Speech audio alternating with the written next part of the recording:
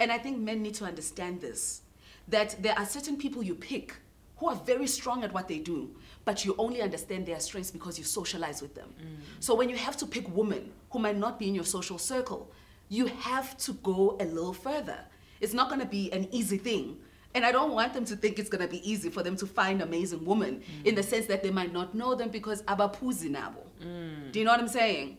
They have to be intentional about saying, every time I pick a Sipho and Thabo, I'm going to find a Lebo and Nomndeni as well. Yes. Because what you see often happening is there are specific women who are always in areas of opportunity. Yep. And that is because sometimes the people that pick don't want to do the homework. Yeah. Yeah. Come let me teach you a lesson. Come let me teach you a lesson. Lebo Lion with the tweets. Follow me back to my nest. Lebo Lion with the podcast. Teach you lesson cause I got class. Lebo Lion with the impact. You be lying, that's a real fact. Come let me teach you a lesson. Come let me teach you a lesson. Lebo Lion with the tweets. Follow me back to my nest. Welcome to the Lebo Lion Show, the biggest marketing and entrepreneurship podcast on the African continent. Guys, don't forget to like, share, subscribe, do the right things so that this podcast can be heard and seen by all the right people. Let's grow this community. And as you know, I always have a phenomenal guest in the pipeline for you. And today's guest, guys, if you are in the entertainment industry, if you're a female entrepreneur, and if you're somebody who really wants to create a life that they love from the ground up, then this is the person you need to be listening to. Take out your notepads, get the pen, get the tea or something nice, and sit down somewhere quiet and get ready to listen to our next guest. And as you know, on this podcast, we do not introduce the guests, they introduce themselves. So, Nomdeni, welcome to the Lebo Lion Show. Thank you for having me. I'm really excited to be having this conversation with you. Thank you for making time in your busy schedule, flying all over the world. Thank you so much. When did we get there? Everyone When did you get there? You've been she's been jet setting all over the world. So we're really privileged to have you on the podcast. Thank you for having me. Please introduce yourself. Oh Who my is gosh. Nomdeni? Jeez, it's always so difficult to introduce myself. I think for a lot of people, it's an intense question. I always say, please don't ask me that. Just read whatever I sent you or something. But I always just, man, I'm a girl from Newcastle, Ematadeni. I grew up there, and I'm an entrepreneur, and I'm a mom to two amazing kids. I'm the CEO and founder of a platform business called Agenda Woman. Maybe that's important in this conversation, but generally, you know, I'm an entrepreneur, I'm a mom, and I'm just a girl like all the girls that are watching. She says she's just a girl like all the girls that are watching. I don't know about that, but we'll uncover her story and you guys will get to decide. So I want to, because I met you, I think about, I was thinking about that actually before coming here. It was 2019. Really? It was 2019 when I sat down with you, yeah. But you then told me that you met me in 2017. Before, yeah, yes, I met you a long time ago. I know, it's wild. It was crazy when you told me. And you were there with DJ Zintle, and you were both talking about talent on the African continent. Yes, the DJing and Mosquito, and Greg Maluka, and you were there, exactly. All of you were on the panel at Standard Bank. I remember that, and my friend was hosting the event. So she was like, "You have to come and meet this incredible lady called Nomdeni. I love her so much." I was like, "Okay, I'll come." And look, she wasn't wrong. You are really phenomenal. Oh, thank you. When did you start? Like, how do you even say to yourself, "I want to become an entrepreneur"? Yeah. How did that happen? It was by chance for me. It's ironic, you know. Sometimes in hindsight, just kind of connect the dots, you know. Cliche, but it is true. I grew up in an entrepreneurial home, but I didn't know. Right? I didn't know. No one worked at my house in the sense that no one had a 9 to 5. They didn't wake up and go to work. And I only realized it literally years into being an entrepreneur that, okay, maybe this is something that I saw around me. But in making the decision to become an entrepreneur, it was really not, I didn't sit down and say, I want freedom and I want to be an entrepreneur and I want to change the world. It wasn't that at all. I studied marketing at Wits Technikon, Bunting Road. Wow. in Auckland Park. So that gives away my age a bit because it was in University of Johannesburg yet. And when I finished, I had my first child in 2005. So I took a year off, like doing nothing, and it's literally still one of the best years of my life. I got to see everything, you know. And I think it's important maybe in, you know, when we continue to speak, you'll understand why I think it's important to highlight this. It really was one of the best years of my life. I got to spend time with her. We would just wake up, roll around, do the routine, read the books, you know, when you're a new mom. That's all I did for about a year. After that, I worked at MultiChoice for 2 seconds. I always say 2 seconds because literally I had so much fun. I met so many people, but I wanted more, you know. And I remember at the time everyone was talking about discovery, and even when I went to MultiChoice, I was always fascinated by the founder story, you know. I just thought, wow, you know, how amazing it is to start something from nothing and it becomes MultiChoice. And then I heard about discovery, and I always kind of was intrigued by founder stories because even when I heard about discovery, I went and I researched who the founder is, and I got obsessed obviously with Adrian Gore, and I applied and I worked at Discovery also for 2 seconds because whilst I was at training, I found out that I was pregnant. And then I went on maternity. When I came back, I was like, this is not for me, you know. I was a ambitious 20-year-old. I don't want to use the word rebellious, you know, but I think it's that spirit that entrepreneurs have where you're just like, I want to know more. I don't want to just take instructions. Like, how does this business work? What are the revenue channels? Like, what is the balance sheet looking like? How do they do it? What are the decisions they make in the boardroom? In actual fact, there was a program that they had at Discovery where you could apply when you're an employee to sit with the executive team and kind of give them insights of what's happening on the ground. That excited me, you know, and I applied for that and I got accepted. Then my direct manager was like, no, we won't take you there, you know, we think there's someone else that we want to take in the team who didn't even apply. Wow. And for me, that was it. I was just like, no one swears in this podcast, so yes, that's what I said. You can swear if you want to. So I was just like, nah, this is not for me. I'm leaving. You know, that day when they called me to have the conversation with me, I went back to my desk, I typed my resignation and I left. It just never suited me. The environment was frustrating for me. I get bored easily. So around the same time, Zintle was talking to me about studying a DJing school. I really didn't have ambitions to study DJing school. I was not in the entertainment space at all. But her career was kind of starting to form. And she was like, you know, I went to this Soul Candy. I was the only girl there, and it was really uncomfortable. I want to study DJing school. We didn't say it was girls. We just thought we want to study DJing school. So I left, and I left my job, and I found our first location, which was in Melville. I was literally driving around. I've always been, it excites me to create systems, you know, to come up with solutions. So when she told me, maybe for her it was like, it's something I'm thinking about. For me, I was like, okay, we're doing this thing, you know. So that's how I got into entrepreneurship. It was really, I went into corporate and it just didn't work for me. And I guess I had the support, you know, from my now ex-husband to kind of take that leap. Although it was not conscious, I recognize now how important it was to have someone, you know, there, because I just had a kid, you know. My baby was still a baby, and I went ahead and I did it. And of course, I was a little crazy. A little crazy. They say entrepreneurs have a little bit of madness in them. I definitely do. Wow, I definitely do. And you're such a, like, you're tiny, guys. Nomdeni is this tiny little lady, but they say dynamite comes in small packages, it's right? so crazy. Everyone is always like, you know, when I speak to people on the phone and then they meet me, they're like, oh, we thought we were going to speak to an older lady. And I'm just like, oh, okay, this is me, you know. This is you. Yeah. A force to be reckoned with. Yeah. So how did you navigate through corporate in the short time that you were there? Because there are lots of people who watch this podcast who are working in corporate and are trying to decide if they should go into entrepreneurship or just have a side hustle. So as someone with an entrepreneurial spirit, where you literally can't sit still. How did you navigate through corporate? How did you make it enjoyable for yourself? You know, that is such a romanticized conversation now. The story I'm telling you about is like 2008.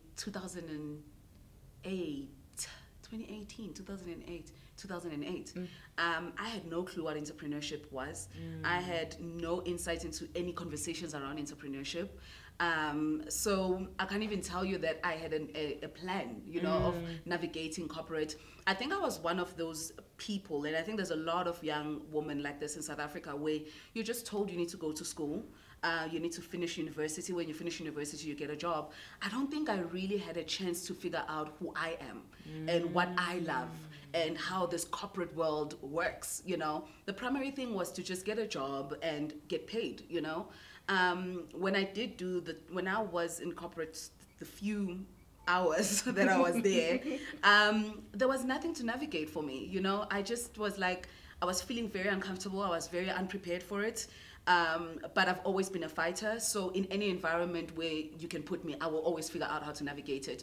But I just really, really did not like it. I did not want to figure it out. I knew that I wanted to be Adrian Gore, and I knew that to become Adrian Gore at Discovery, it's like 10 million years of my life, and that's the thing that, you know, that lights my fire. So I just recognized that I'm not going to get to where, I'm not going to do what I want to do here, because I don't want to say I'm not going to get to, because I had no intention of getting to it, you know, but I knew what really excited me, and what excited me was the decision making, you know. It was the risk taking, it was understanding the bigger scope of socioeconomic impact, you know. And I can use that word now. In 2008 I didn't know what it was, but now in hindsight I can kind of describe what I was feeling. So I think for anyone right now, with the information that I have and being older and wiser, I wouldn't say, it's so funny, when I was in the car coming here, they were talking about quitting your job because something happened that you hate and how bad that is.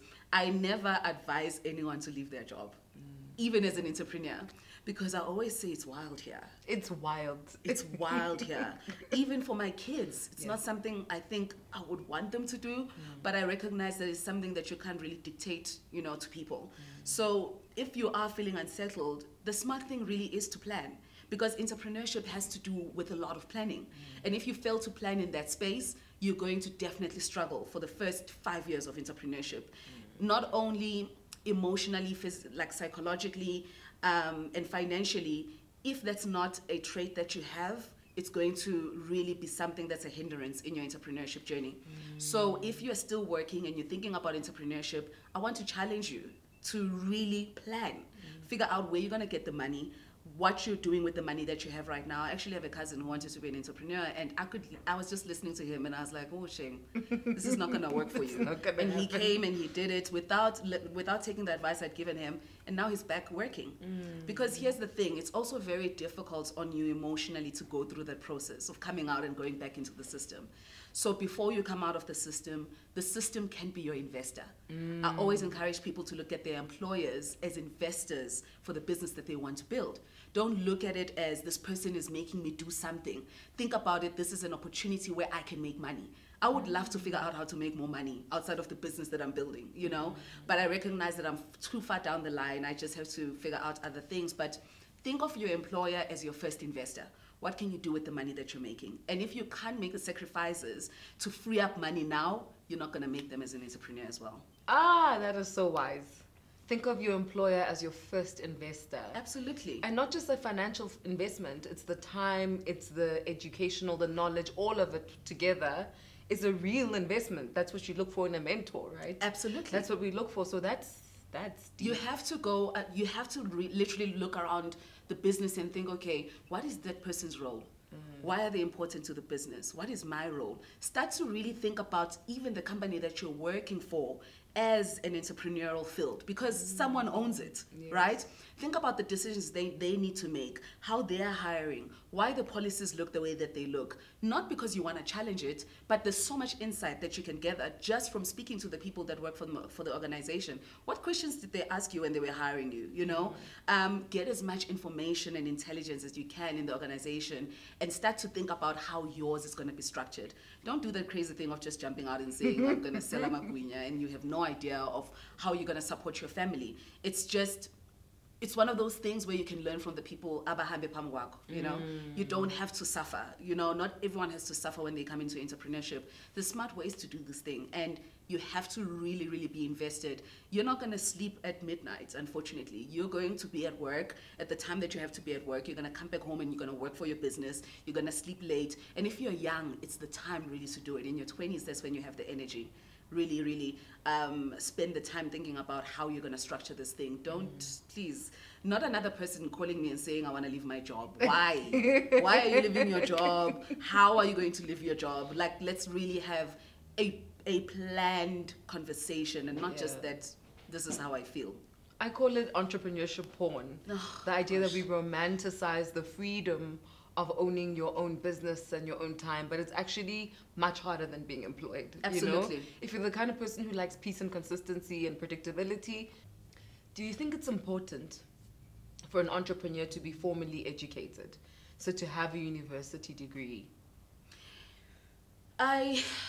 It's a very tricky one, right? I think the right education system, the right education system that is positioned to create that. So for instance, I'll speak about the African Leadership Academy, you know, with Frank Swanepoel and Acha. You know, when you walk into that institution, the mission is to make you a leader, whether it's in entrepreneurship, whether it's a president. You know, I think for me, those institutions are better positioned to create entrepreneurs that can thrive in the world, because the class allows you to engage in a way that an entrepreneurial mind would want to engage. So I don't think the entire education system as it exists today is built for that. I think education is important. Formal education and informal education. I think there is something around, you know, the amount of work that, you know, people who build curriculums, you know, go through, you know, the research that they do.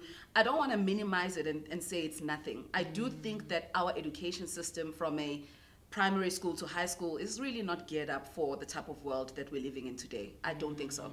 And I have kids in the same education system. I do think that there are schools, much more privileged schools, that afford the luxury to recreate much quicker than our public schools. You know, I think, yeah, it's unfortunate, but I never want people to think of themselves as unfortunate. You know, it is what it is. I would encourage people to really explore how they educate themselves, how they go into mentorship relationships that allow them to better understand what it is that they want to do. But I think our education system as it exists today is really not geared up for the pace at which the world is changing. I have to agree with you on that one. And thank you for answering it so honestly. I think, especially as women, female entrepreneurs, I think sometimes we tend to PR that answer. And we'll say, oh, but I love my country and it's such a beautiful place and we should all have education degrees. And you're like, but let's be honest. I really love South Africa, and you know, I travel a lot. So I engage with many, many cultures. And I love being South African, and I love this country. I think we do have challenges, and I think all of us in our different, you know, areas will be influential in how we address the challenges. But not speaking about the challenges is not going to make them go away. We do have a challenge in the education system. Yes. And I wish our leaders understood the world that we live in. I don't think they live in our world. Yes. I don't think they live in our world, and I think that's why sometimes it's challenging for them to come up with solutions that are relevant for 2022. Yes. So I understand leadership is a big job, so I also don't want to minimize that. But I wish they were more liberal in how they sourced solutions. And inclusive, you know, and collaborative. Absolutely. Like, you know, you can't create solutions for people whose experiences you don't understand. So bring them in the room. Absolutely. You know, don't just create solutions for them, make them the solution as well. Yeah. I want to go back to when you started off and you just had your first baby. And I want to talk about partners. How important is it to have a supportive partner? Or how important is your decision in terms of the partner that you have as a woman in the life that you end up building and the person you end up becoming? It's very important. It's so important. And, you know, one of the things that drives me about Agenda Woman is addressing stuff like this, you know, because when I got married, I met my ex-husband when I was 19, you know, and I got married when I was 24. I realized now how little I knew of who I was, right? But the way Skuliswa Ngakona, especially as girls, and I'm gonna maybe speak about it from a A-type personality, right? You do well at school and you're admired for doing well at school. You're encouraged to do well. You're encouraged to go to varsity. You know, you don't have space for a lot of mistakes when you're an A-type personality. And I think mistakes are important. Mistakes are so important. If there's a parent who's watching this, I want you to get very comfortable with your kids making mistakes and making mistakes very young. teenagers are meant to make mistakes.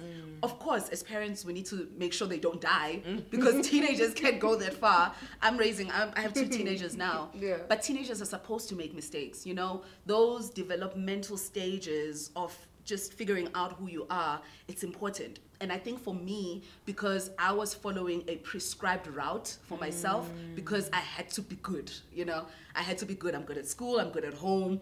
It does come with challenges at a later stage, right? And of course, everyone's gonna have their life. So when I met my ex-husband, who is really an amazing person and was very, very supportive to me, I realized though that I had not fully formed into who I was, you know?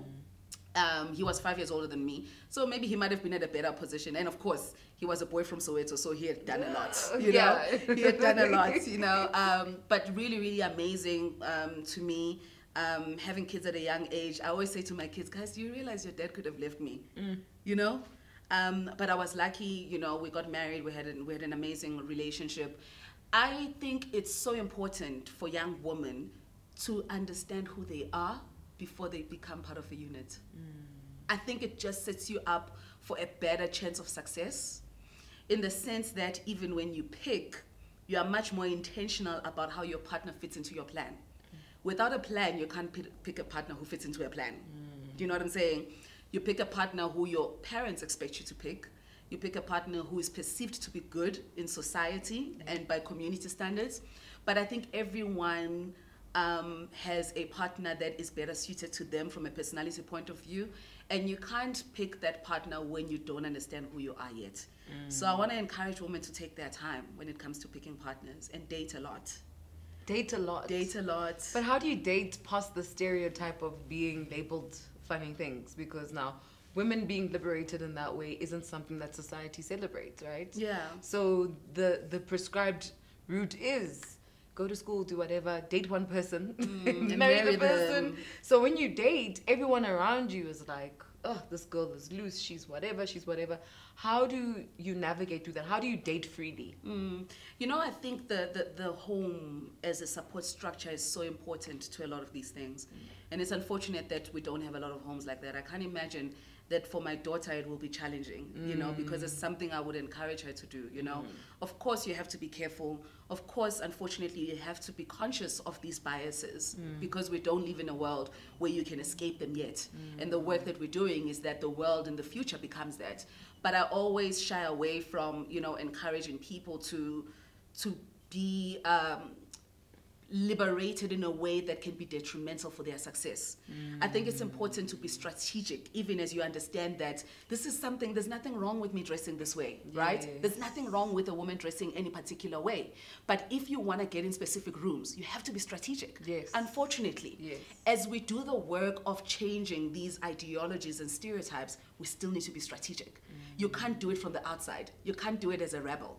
You know, so of course there'll be people who will be, you know, on the streets who will be challenging these stereotypes in a big and bold and loud way. Then there'll be people like me who will be more conservative, understanding that there's nothing wrong with what everyone else is doing, but recognizing that there is work that still needs to be done in these conservative spaces for change to happen.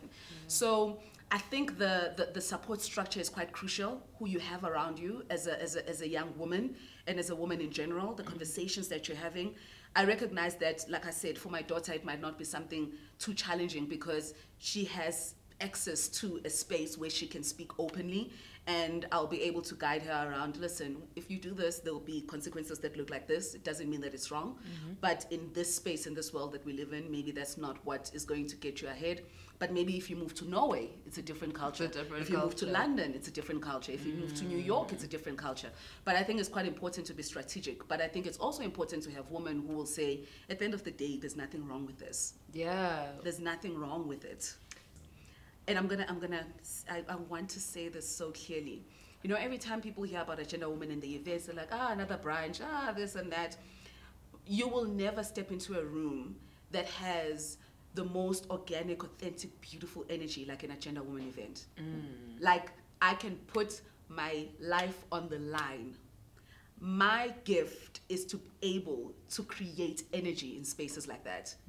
And because of the purity of my intention when I walk into that space, I will tell you that I need you to come here and be very clear about the fact that no one even cares about how much money you make, Yes. or how well dressed or not well dressed you are, or what bag you're carrying. In this space, we are women connected by each other's stories, you know, but by what we've all been through.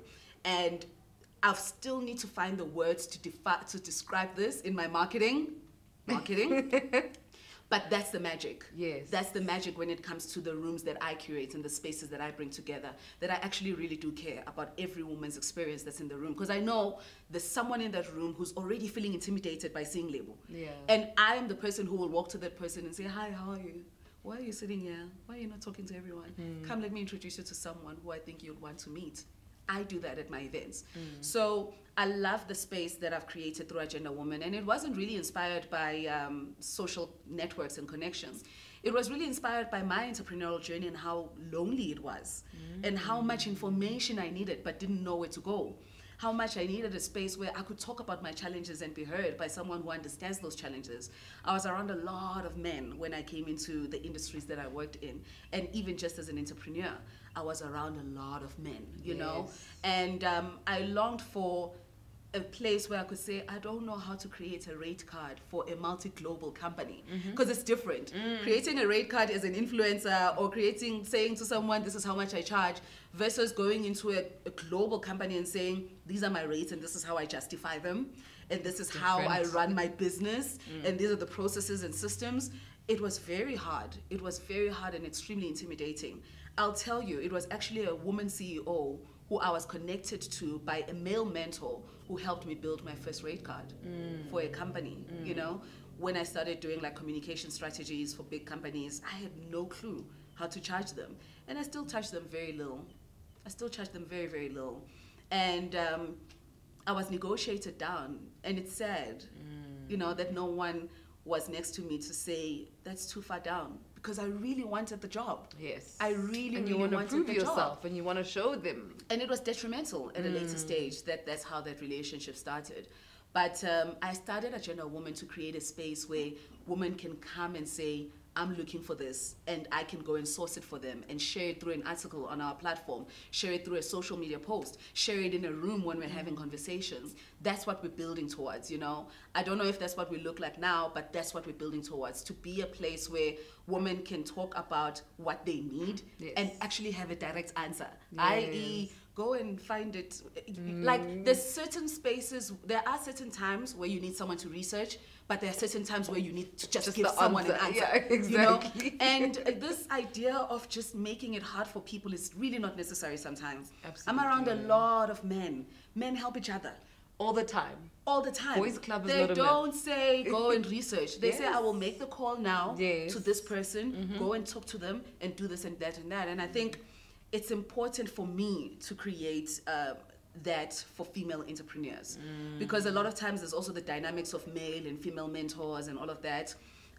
And I've been very lucky. I've had a lot of male mentors who have been really, really mentors to me, who believed in what I believed in, who I had fights with, who I cried in front of, who cried because they feel like they're not helping me.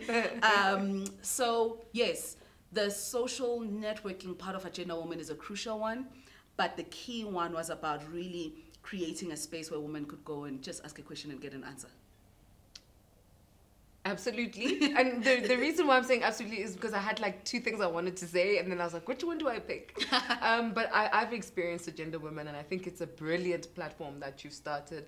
I mean, I remember there was one time, I don't know what was happening, but I had posted you in my stories, and I got so many DMs from women saying, oh my gosh, you know Nomdeni, she has Agenda Women, it's amazing. Really? I love that platform. People are really invested in that movement because I think they see themselves in it, you know. So congratulations on building something so impactful. Thank you. Now I want to ask you a really hard question. I think this is a tricky question to ask. But for the men watching our podcast, what can they do to support and help female entrepreneurs and women in corporate who they lead? What can they do to be our brothers and to support us for real?